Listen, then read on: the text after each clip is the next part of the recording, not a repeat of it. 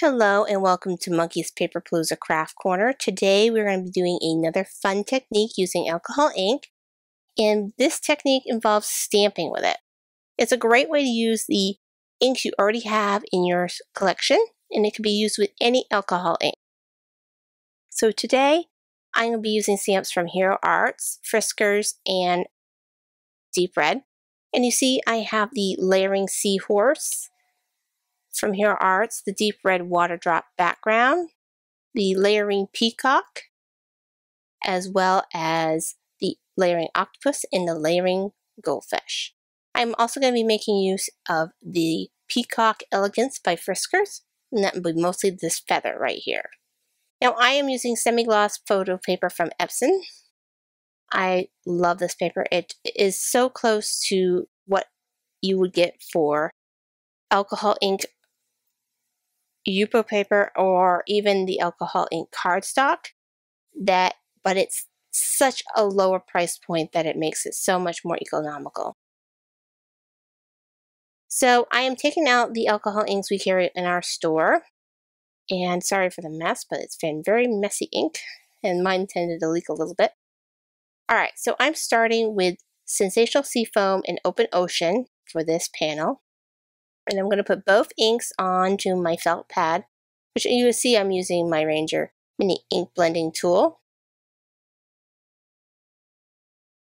And I am going to be laying those down in stripes on my paper.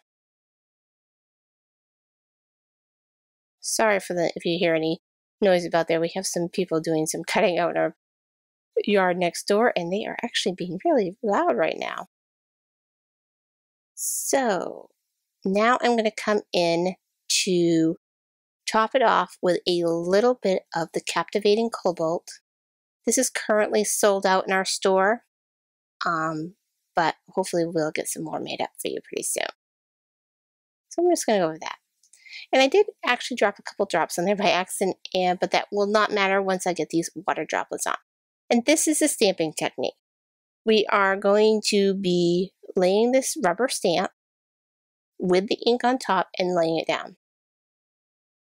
It does stay wet for a pretty good amount of time, though I wouldn't wait too long to stamp it, only because, of course, that would involve it drying before you stamp it. So don't let it dry too fast.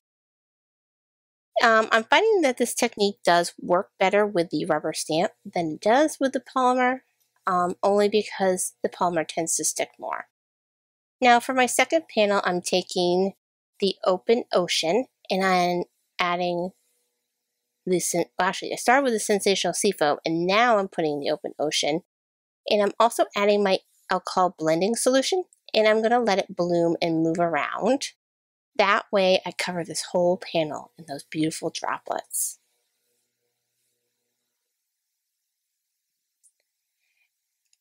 And I'm just going to make sure I cover as much of the paper as possible. I'm going to add some more, that way it moves around a lot easier. The wonderful thing about blending solution is it makes your ink move. Alright, so for this third panel, we are going to be doing the stamping first and then adding the background layer last, because I didn't want the water droplets to be the focal point. In this card, I wanted the color to be the focal point and the background to be the droplets. So this is a great way to make use of your stamp in different ways. So depending on what you want to be the focal point, be depending on what layer you put it in as. So I'm using the Captivating Cobalt to touch down those little water droplets. And I'm not concerning if they overlap, because you know what? No one's going to see it. It's going to be under so much other beautiful colors that no one's going to see that they overlap, and they are a little thicker in areas, but it gives a nice base coat of the bubbles. I'm just making sure I don't have any bald spots, just in case they show through.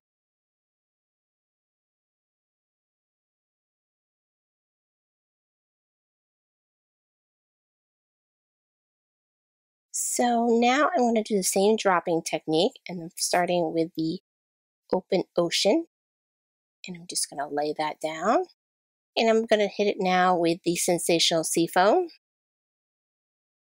I feel like these colors are perfect for water scenes because they're water-based. They're watercolors. They're beautiful.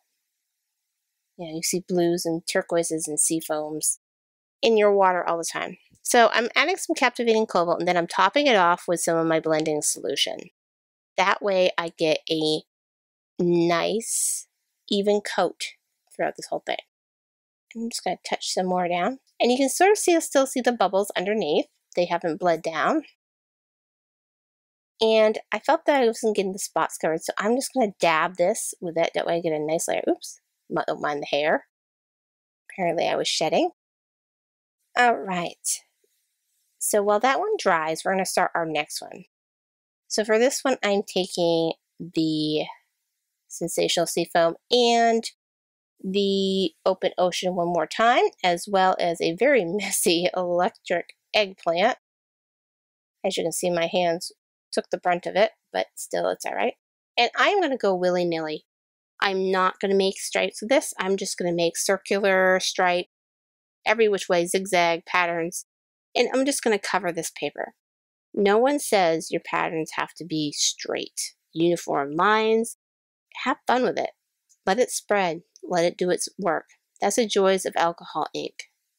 It spreads and does a beautiful job no matter what. Now, I had started putting this in my Stamp Perfect, and I realized this photopolymer stamp was just sticking to my paper. And I kept on losing it, so like I just there. So I figured doing it on an acrylic block would be a lot easier. So I am putting some of the, I believe it was the Sensational Seafoam mixture that I kind of had on that sponge. And I'm putting on that stamp and then just placing the stamp randomly throughout the picture. Like I said, polymer stamps seem to stick to the photo paper like magic. The rubber, not as much. So if you are concerned about it sticking and you rather use rubber, it does work better with this technique. Though you can use a photopolymer, but be prepared that some of them may stick to your paper. So I'm making sure I have a nice layer of it. I've also tried to do some with the blending solution just to give it a little bit more texture to it and actually lift off some of the image. I was going to do it with the new lift off from Tim Holtz, but I apparently missed the deadline before I've already ordered it out. So it was sold out by the time I got to it, so I'm going to have to wait till it comes back in stock. So look forward. Hopefully I can get some and we can do another video with alcohol lifting. Alright, so now I'm going to stamp images for my cards. Now I am going to be using the Tasty Tangerine. And this has a really corally pink undertone. So because this ink is so unsaturated, it's going to come out almost electric pink. But it's really cool either way. And I'm going to stamp the bottom layer of this octopus. The top layer is going to be my Archival ink from Ranger. Sadly, I only have it in black right now. I'm about to order some more because I am in love with this ink. It works fantastic for coloring and stuff. And I might end up buying it in the minis just to have a nice selection. So I'm going to dab that on there. And you're going to see when I lift it, you get this kind of cool print look. It reminds me of the art we used to have in the 90s. You had that really fluorescent color with the black topper layer. I don't know. It reminds me of the 90s art. I don't know why, but it kind of has that kind of feel to it. Now, I'm not one to waste, so I'm going to actually put my goldfish on top of this part of the octopus because I'm going to cut them out anyway, and instead of using a sheet for each of them, why not use the space? So I'm going to do this with the Tasty Tangerine and the Buzzing Bumblebee, and I'm going to mix it together and then add my blending solution, and I'm going to add it to these beautiful goldfish. And I'm going to do the same thing I just did with the octopus. I'm going to put the black layer on top. So I'm going to wipe this down. Trick is to use your alcohol on a rag and just wipe it down. And that takes care of all alcohol ink on your acrylic, block, whatever. and also takes it off your stamp.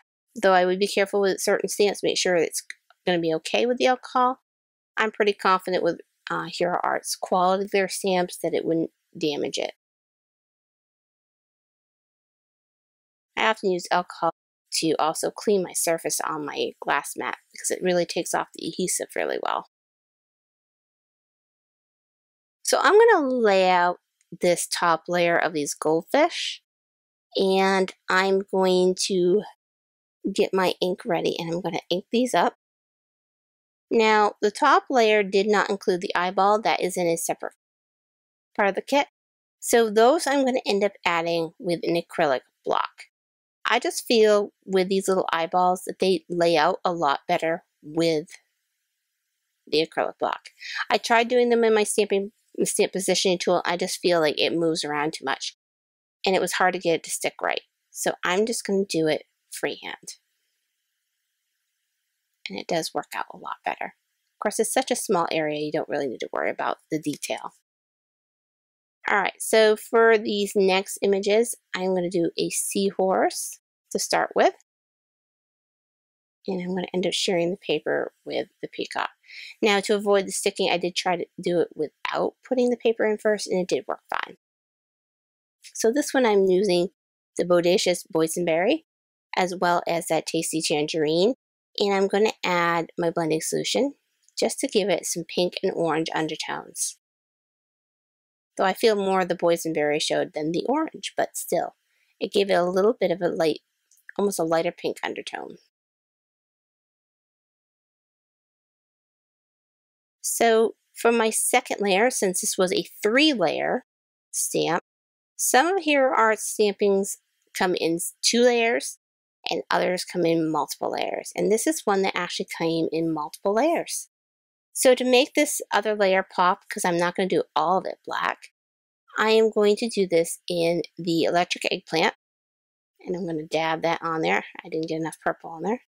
And you're going to see when I lift it, it gives it some more dimension. So for our last layer, we're going to use our black. And this is a moment where I almost like, I wish I had more colors in that archival, because I probably would have done it in a pink, just to keep in the pink tones. Maybe in the future when I have more of them, I'll be able to do this again.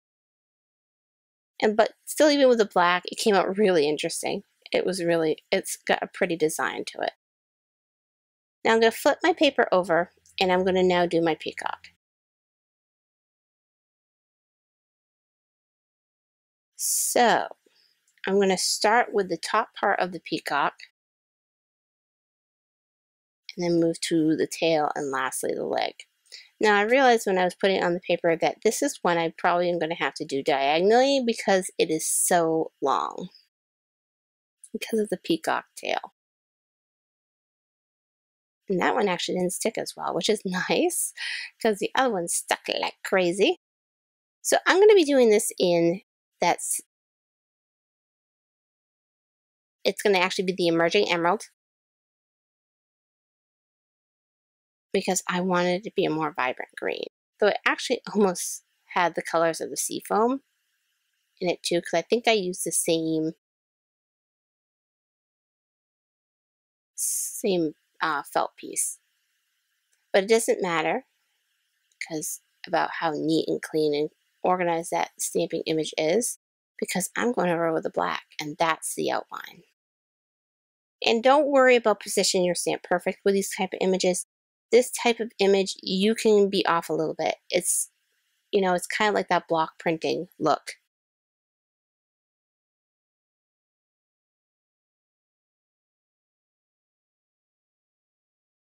So I'm going to lay out the first layer of my tail. Now the tail did end up having 3 layers. The top of the bird only had 1. I mean 2. Why am I saying 1? 2 layers. It had the bottom layer and the top layer.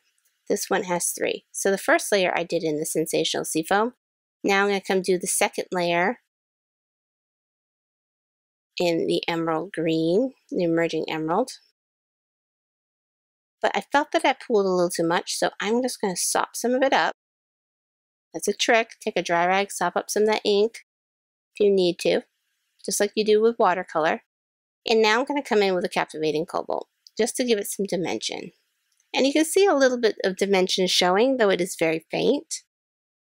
So my last layer, of course, is the little peacock parts. So we're going to make sure we get those all lined up. I did also add some electric eggplant to try to get some more color dimension also in that second layer, though I don't think it also made much of a difference. So I see that the dots leave a lot to be open, so I decided to go bring the second layer back into this. And I am going to do that also in the Archival, just to give it some more dimension. But I am going to do it very faintly and lightly. That way it's not too intense, but intense enough that you see the textures. And I think that looks pretty good. Now, of course, this little peacock needs some legs to stand on. So I'm going to add some legs in the black. Now it's sticking to my paper, but not sticking to the acrylic block. Let's try that again. There we go. So I'm going to add those also in the black Archival ink. Like I said, I really wish I had more colors, but that's what I got. So there are our images, and we're going to fussy cut those out. Now for our first card that we're going to assemble, and you see my inky hands. Sometimes alcohol inks can be very messy. If you fear the mess, you can always wear gloves, either latex or vinyl gloves, depending if you have any allergies. Now I'm going to flip my mat over since I did a lot of stamping in alcohol. I don't want to contaminate my paper. So I'm going to add my card form, which is a pattern card form with white inside. And I'm going to add in the Sweet Plum, wishing you a lovely day. I love the pattern of this lattice design. It was really vibrant, and it actually did very well with this panel. So I already put my foam on there, as you saw earlier. So I'm going to adhere it right to the card. And I'm not concerned about putting too much adhesive down, because the nice thing about alcohol ink is your paper doesn't have time to warp, because your alcohol inks dry really, really fast. I'm just adhering his little feet down. But because they dry fast, it doesn't warp your paper. Now, I realized after the fact that I really wanted to put the sentiment on the front of the card, not on a panel or anything that's raised. So I'm laying out my stamps over my card. And you can do this in the stamp positioner. And if your card feels too thick, you just take out your extra layer and just do it on the base layer like you do for rubber stamps. So there is ways to fix it should you make it. Or you could freehand it with an acrylic block. I just wanted to make sure that I got them lined up and really thick. So I put the Hello, You're Truly Radiant in the Sweet Plum on the front. And now I'm taking some of my Aurora Borealis pearls and my Zig 2-way glue. And I'm adhering some of the kind of light lavender and blue and light turquoise colored pearls on this card, just to give it that little extra pizzazz. I love the colors in this card. It's very soft but muted, very abstract. The four I made, this is actually one of my favorites. Now, after I did that, I decided I feel like I need some more. So I'm going to add some more quickly. Sometimes when you look at a card, you think you put enough on there, and then you go, oh, what was I thinking? I need more. So I'm going to put a little bit more of the pearls in there, just to make sure it's balanced.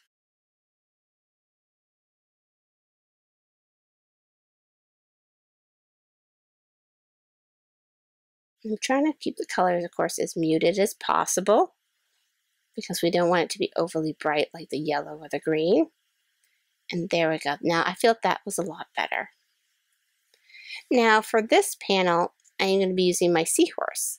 So I took the bubbles that came in the kit, and I positioned my Seahorse just to make sure I had them in the right place. them in Bahama Blue on top of that panel.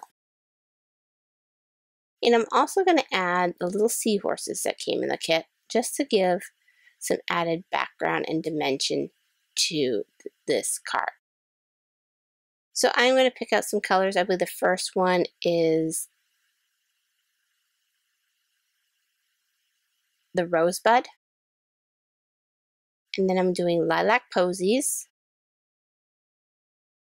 And the last one I was going to do in orange, and I believe that was going to be Tangelo, but I think I ended up changing my mind and I did it instead in the Grape Jelly. Because I was not sure how the orange would do on the panel, if it would be muted, and it would kind of muddy it up. So I say, let's go with the darker purple. That way, it kind of stays in the same color family too.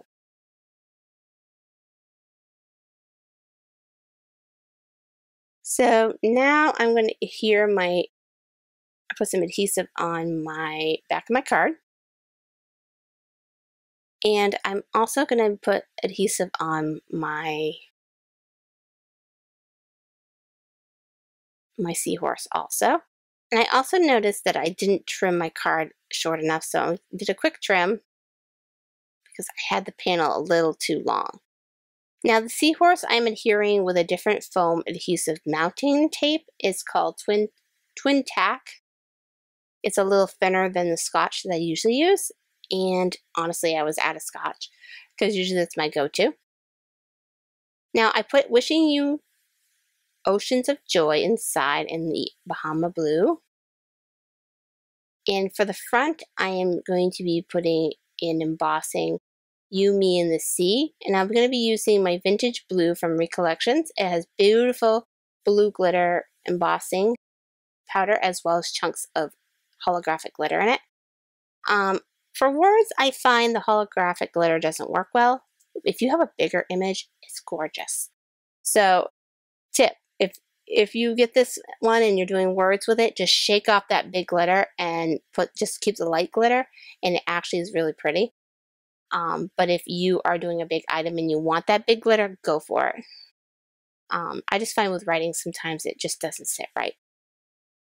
So I always shake off the big holographic. I did have to touch it up because I did miss part of the U, but after I did that, it worked out perfect. So I'm now ready to adhere my panel to my card form, which is a beautiful black and blue zigzag pattern. For these cards, I decided to use a pattern cardstock just to bring some more fun to it. And I sashed in a slashed design the You, Me, and the Sea little sentiment, and I'm just going to stick it on. And to add some more pizzazz, I'm going to add some clear dots with my lacquer pen from Hero Arts. Between glossy accents in this pen, I do this quite often, though I did notice I had a little slight explosion when it came out the first bubble, but we'll fix that up quickly. And once I feel that looks good, I guess that looks good enough, I'm going to add some more bubbles to these smaller little seahorses. This actually gives your card some added dimension. Bubbles, of course, are clear.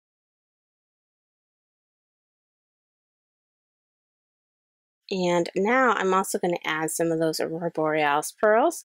I had one left of the lavender from doing the Peacock, so now I'm also going to add some of a new color that we had added. It's a light blue color.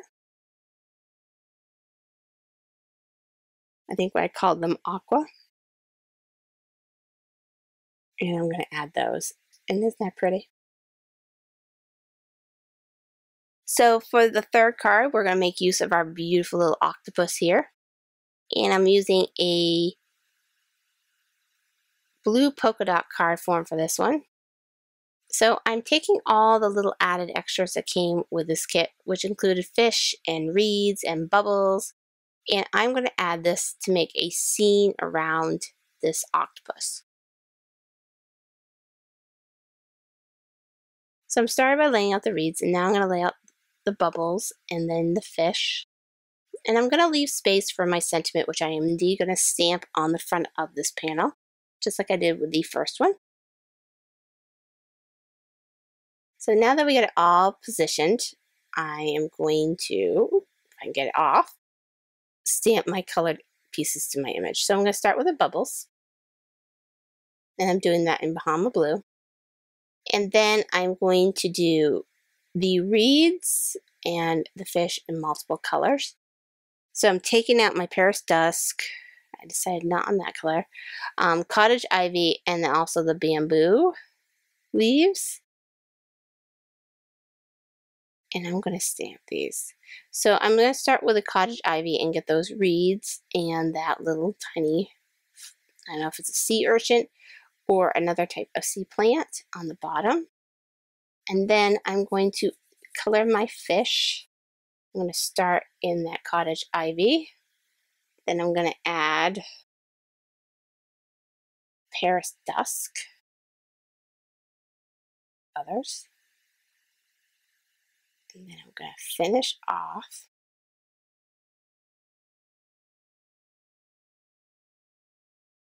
with the bamboo leaves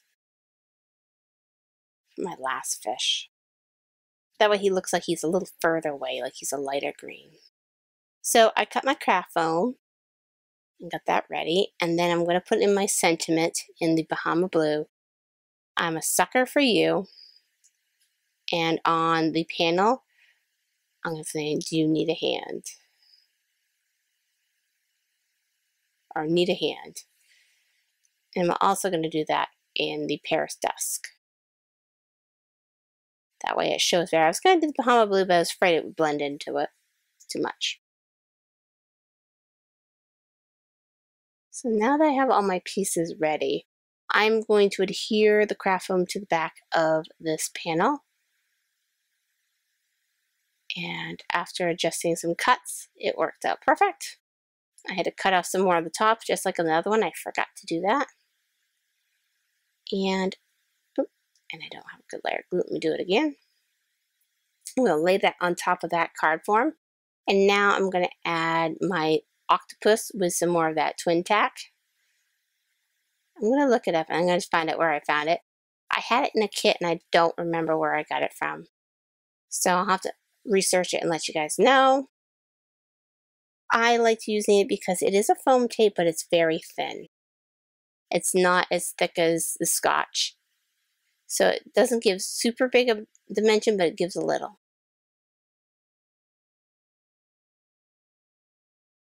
And I'm going to just adhere down some of the little tentacles so they don't fly up. Now, just like I did with the seahorses, I'm going to add some bubbles and with my lacquer pen, and I'm going to add some on top of the fish. And lastly, I'm going to add some around the words on the front sentiment.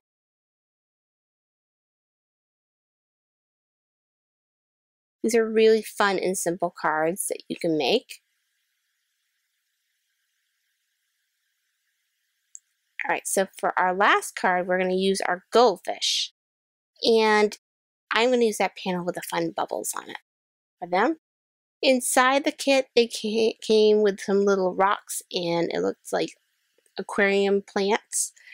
So I'm going to put my rocks in the lilac posies, only because I want it to be bright and vibrant. I later thought about it, said I really should have done it in the ombre, because that would have been really fun, because you know rocks are colorful. And you go to any aquarium, you've got colorful rocks. They come in rainbows of colors, different combinations.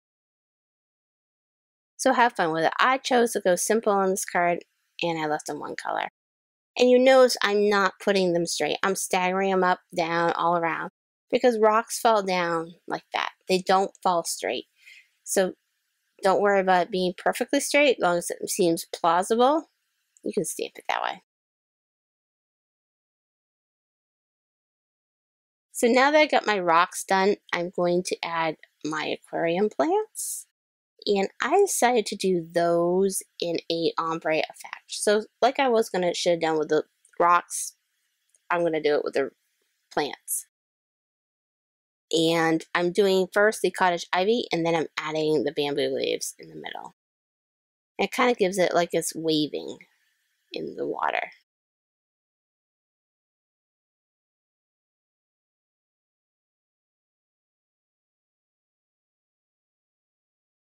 So I lost the fishy, there it is.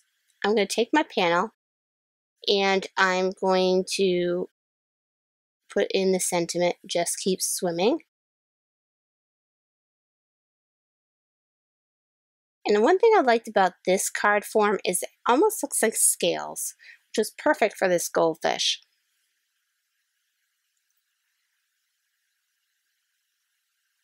There we go, I'll let that dry. And while we're letting that dry, we're going to get our craft foam ready on the back of our panel. And I'm going to make sure I cut it right before I start adhering this time.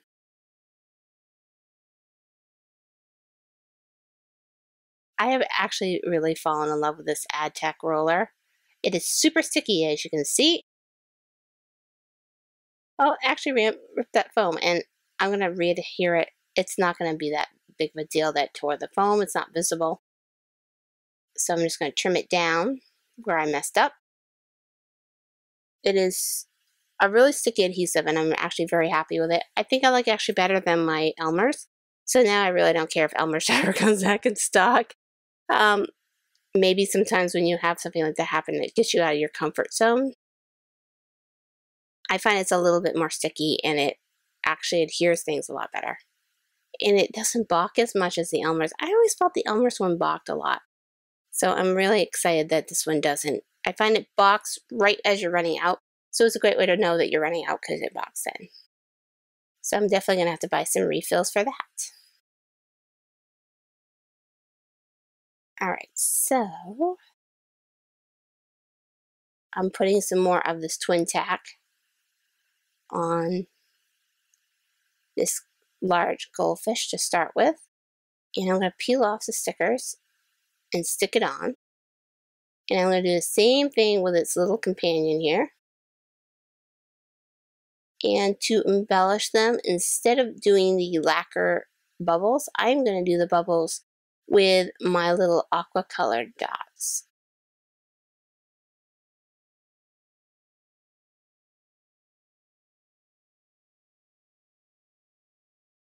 Even that, or they're light pearl. I can't remember. Light blue pearl. I can't remember what I called them. I'm assuming they were the aqua blue.